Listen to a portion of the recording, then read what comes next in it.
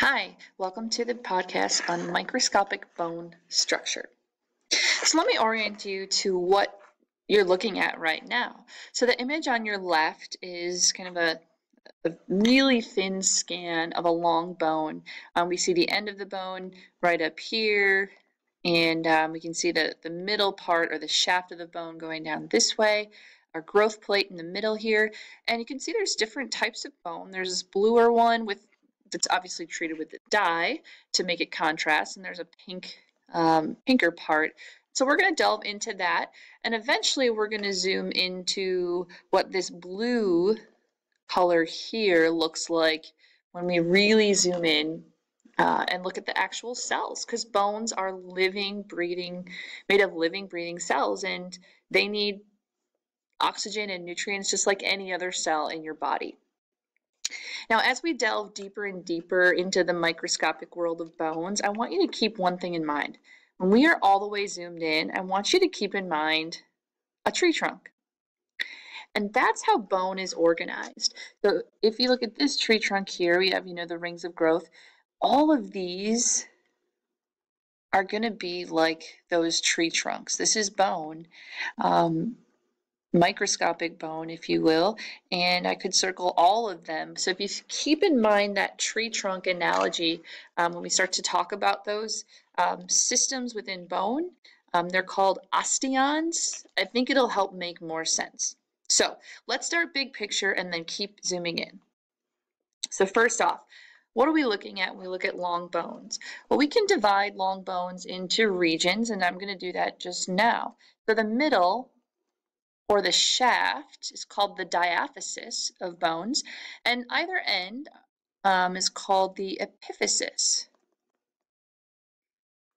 In plural, it would be the epiphyses. And there's something much more to know than that, the middle and the ends. It just helps you give a frame of reference when you're describing certain things. On the ends of each epiphyses, you can see this white stuff here, and there's some over on this epiphysis as well. That's just articular cartilage. And the job of that cartilage is to simply provide lubrication, to provide cushion, so that bones aren't rubbing against each other at that joint. And then we see, I'm going to delve into, if we cut the bone longitudinally in half, you're going to see a porous type of bone on the ends, and that's called spongy bone.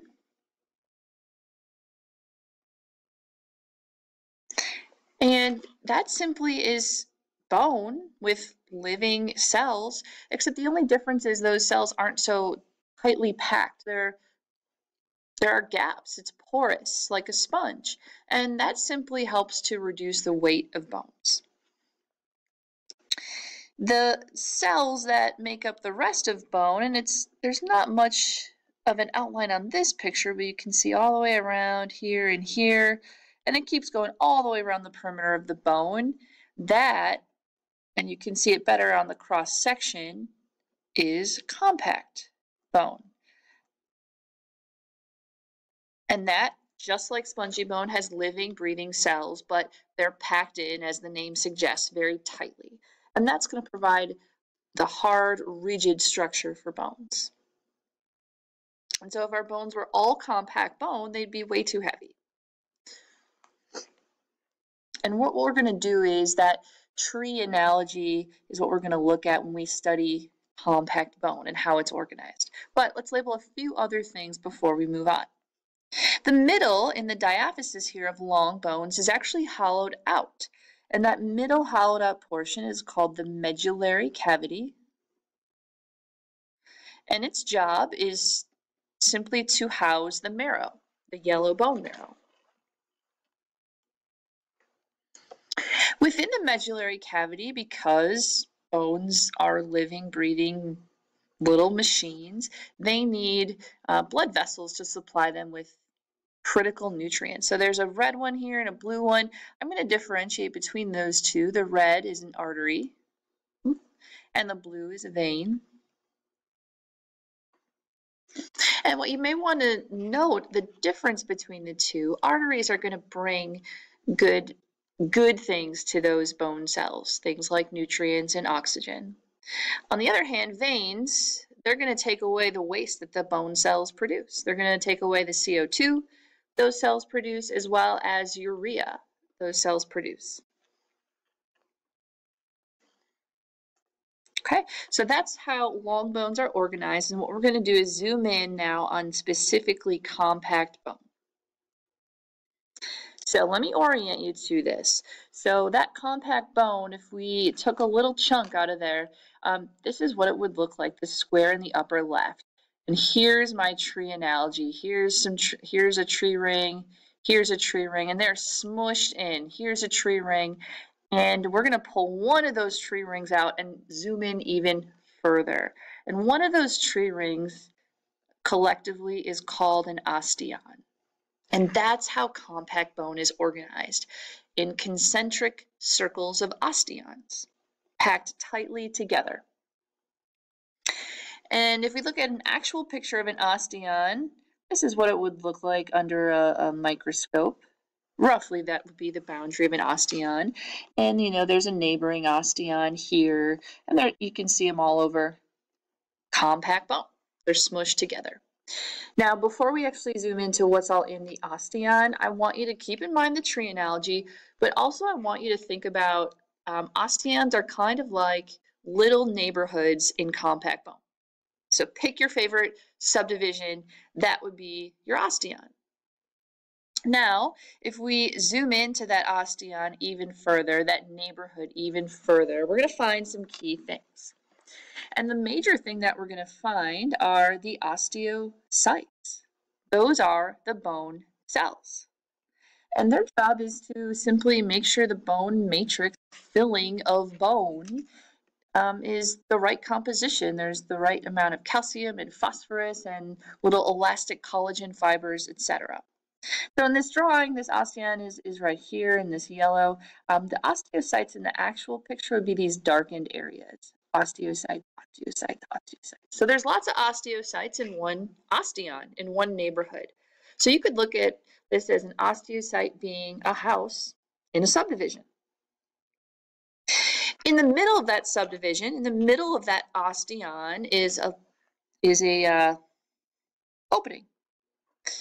You can see it up here as well. That opening houses the arteries, the veins, and the nerves. That opening, and I'm going to label it on the actual drawing, is called the Haversian canal.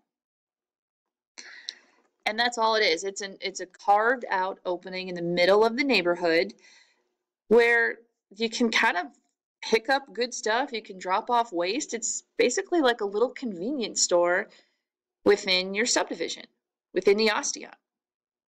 And just like we talked about on the previous slide, there's blood vessels that supply oxygen and nutrients, so that's the artery. The veins take away waste, and then you have nerves so that you can have feeling in those areas of your body. The last thing that's really critical to the success of those osteocytes and that they get the nutrients they need are these little squiggly lines in these osteons. And you can see them even in the little sketch as well. Those lines have a critical job. I'm going to label them here. They have a great name too. They are called canaliculi. Little canals. So if you're an osteocyte in the periphery of the osteon, in the far out realms of the subdivision, so to speak, you're going to have a hard time getting nutrients from the Haversian canal and dropping off waste because you can't get it there through bone. And so what these canaliculi are tiny little carved out canals that can just deliver the goods straight to your doorstep, straight to the osteocytes and drop off waste. So it's a little canal to provide a little thoroughfare, if you will, of nutrients and waste to and from that middle canal. And that's in every single osteon. It's in this osteon, it's in this guy, in this guy, in this guy, you name it. And that's how compact bone is organized. So again, if we look at it from a whole perspective, we have the neighborhood, the osteon, with lots of osteocytes, the main central haversian canal in the middle with arteries, veins, and nerves, and then the canaliculi help to bridge the gap between those osteocytes and the haversian canal. So the final big picture, we looked at the entire bone here with the epiphyses and the diaphysis in the middle and the bone marrow and the medullary cavity. And if we zoom in, we can start to make sense of, here's our spongy bone right here, and this is our osteons of compact bone. Then we can zoom in further, which we did, to look at a particular osteon with its osteocytes. And that's how compact bone is organized.